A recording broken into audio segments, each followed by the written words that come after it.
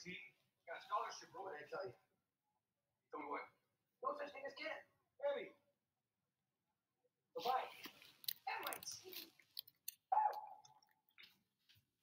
What I love about this view, it never gets old. Oh, well, it's not really my thing. What's the deal? I got you the big one, exclusive. Yeah, who?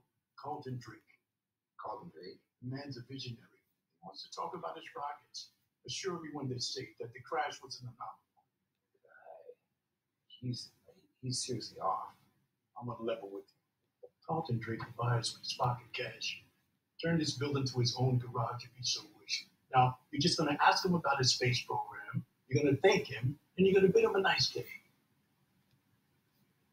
He's a crook. Eddie, when you had nowhere to go, we gave you a home. Now, you know we love the Eddie Brock Show. There isn't a better investigative reporter working today, but no one is above the network. So do me a favor, Eddie, don't start your shit again. All right. All right, I'll do it.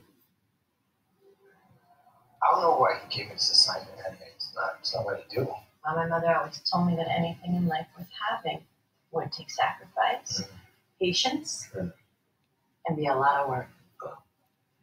That's you. That's not that I'm talking about. Nah. Yeah. You're lucky to have me forever. Quite catch. That's what my mom told me. Are you going to behave yourself tomorrow? No, I'm going to do my job. That's what I'm going to do. I can't. No, I'm not do my job. I gotta work for it. I don't work for Drake. I work for my firm, and my firm works for him. And I'm sure that they defend many people that you don't deem worthy, but we don't want a repeat of the Daily Globe incident. Ow. Really? Incident? Mm-hmm. It's not an incident. Maybe you were running out of New York. I want you to run out of San Francisco. No, I still have currency in New York. I was going places. I wasn't running. I was going places. In fact, I moved to San Francisco. You are my home. So,